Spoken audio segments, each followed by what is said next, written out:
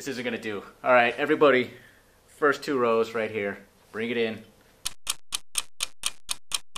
That's better.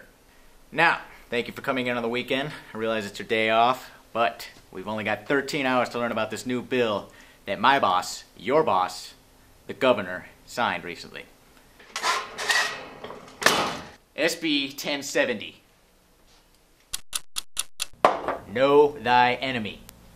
And right now, the enemy is the Mexican. The Mexican.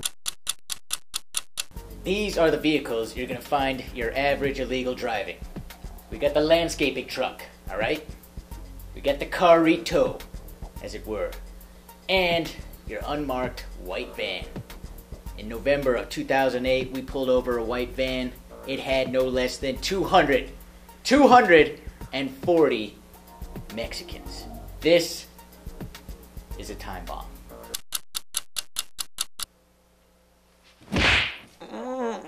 What has this taught us, folks?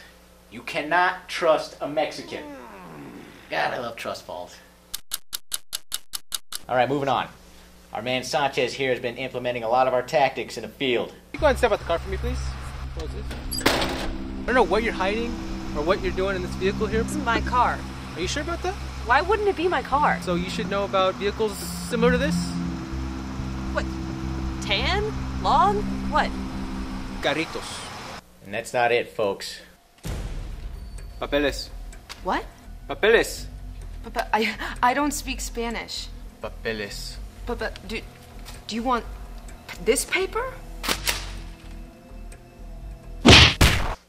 That's how we do it, folks. The pepper patch. Now this patch will be worn on any Mexicans that are in this country legally, and it will tell us, the good guys, not to go after them. Now this is just a stopgap until we figure out how to do tattoos, branding, and planting microchips. But I think it's a step in the right direction. Sanchez here tells me that you're having some problems. It's just, you know, I can't always tell the difference between a Mexican or a dark Italian or a Jewish guy who hasn't shaved in a while. Hey, buddy, it's okay. Listen, swing first, ask questions later, all right? That's all you gotta worry about. How hard you're gonna hit.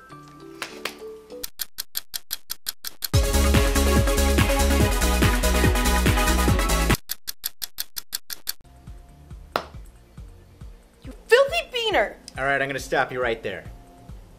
You gotta get out there and you gotta get aggressive, all right? Think of the Mexican as a cue ball. The harder you hit it, the more English you're gonna get out of it. All right? Now let's do it again.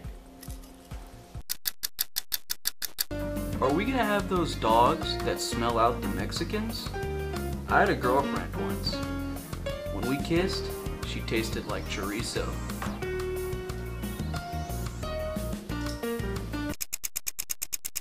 All right, you've all done great. Now I'm gonna end this session with a quote that my pappy wrote. He lived by these words. If they're brown, take them down.